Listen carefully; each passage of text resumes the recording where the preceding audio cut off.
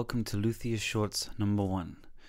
In this series of videos I'm going to be exploring some little tips and tricks to help luthiers and guitar builders, and probably some random things here and there that I do around my studio. Maybe not so much tricks and tips, but I don't know, interesting things that are going on. Anyway, in this first video I'm going to show you how to calibrate a hygrometer.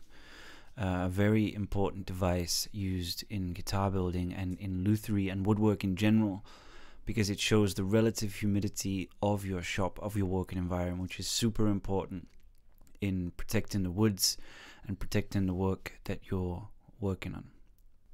So this method is known as the salt method, and the idea is that a saturated solution of water and salt will force the relative humidity of a localized environment, such as a Tupperware container or a Ziploc bag, to 75%. And therefore you can know if your hygrometers are out of calibration or inaccurate if they have not reached or read 75% after being in the bag or the container with the salt solution for a certain amount of time. Okay, so here we begin. These are the items that you're going to need to perform this test. Your hygrometers, an airtight container, a Ziploc bag is also good, salt, water, and a bottle cap. So fill the bottle cap up to the top level with salt. Make sure it's nice and level. And then simply add water. Ordinary tap water will do. Make sure it's quite wet but not too wet. You want the kind of consistency of wet sand or so. Don't flood it too much. Then simply take the bottle cap, place it into the container with your hygrometers.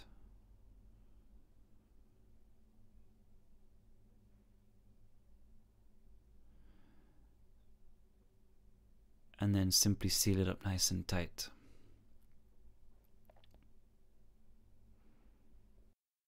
Now we're going to leave it overnight or for 12 hours or so, and hopefully when we come back the next day the reading on the hygrometers will be 75%. If they're not, we know that they are not accurate and they need to be adjusted.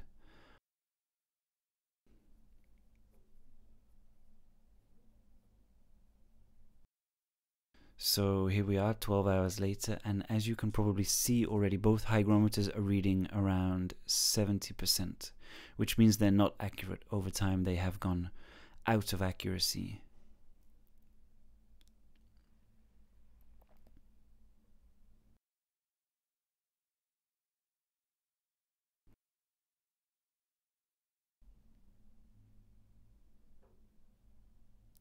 With this hygrometer, with the analog hygrometer, it's very easy to make an adjustment with a kind of screw in the back and a very small screwdriver. By adjusting this, we can redefine the position of the needle so that it now reads 75%, which is where we know it should be at this moment.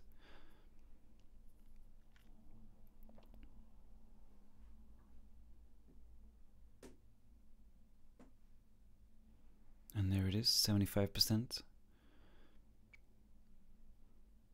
With this one, however, it's not possible to adjust, so we have to make a mental note, maybe on the back here somewhere, of how many points off it is. When it was in the container it read 71%, so we have to make a note that it's 4 points behind. Okay, so that is it. Now you know how to test and calibrate your hygrometers, and thank you for watching and listening to the first Luthier Shorts. See you next time.